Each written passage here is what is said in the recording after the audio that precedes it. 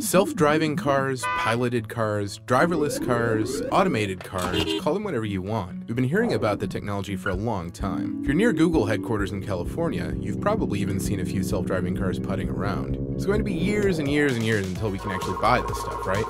Not necessarily.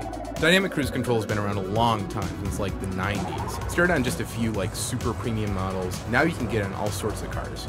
Dynamic cruise just makes sure that you stay the same distance behind the car in front of you. So if the car in front of you brakes, you slow down. If it speeds up, you speed up. You don't have to touch the gas pedal. It's really cool.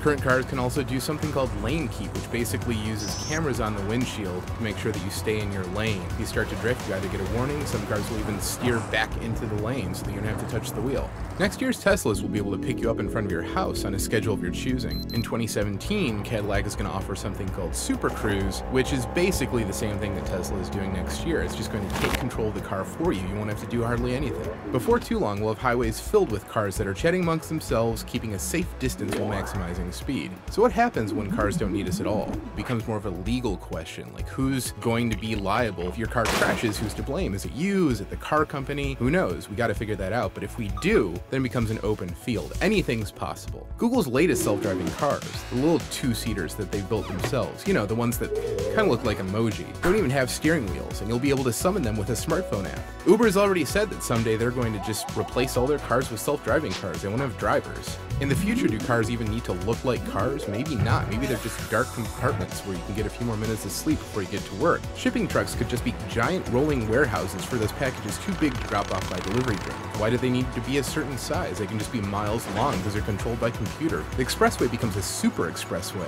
a never-ending pipeline of cabins and containers traveling at speeds impossible by today's standards. So once we nail this self-driving part, cars really don't need to look like cars at all.